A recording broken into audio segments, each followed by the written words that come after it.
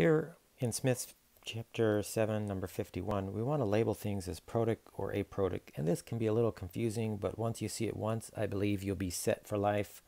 We basically want to look for an OH bond or an NH bond if something's protic, and aprotic just contains carbon bromine bonds or carbon oxygen bonds. There's no OH or NH, okay? So, it might be helpful to draw the Lewis structure or sketch it out a bit. So this one here is an alcohol, and alcohols are all classified as protic solvents because of that bond right there. Okay, so we would call this protic. For this guy here, we have nitromethane. It's a weird Lewis structure, so maybe I should draw it out.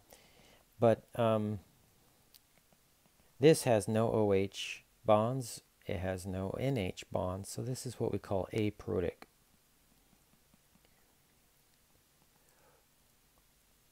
CH2Cl2, well, we don't need to draw the Lewis structure there. There's no O or N, so this is aprotic.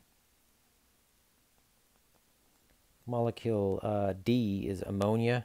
Well, that has NH bonds, right? So we're going to label that as protic. Yeah, so ammonia is a protic solvent. The next one, NCH3,3, we've got nitrogen with 3 bonds, but in none of this are there any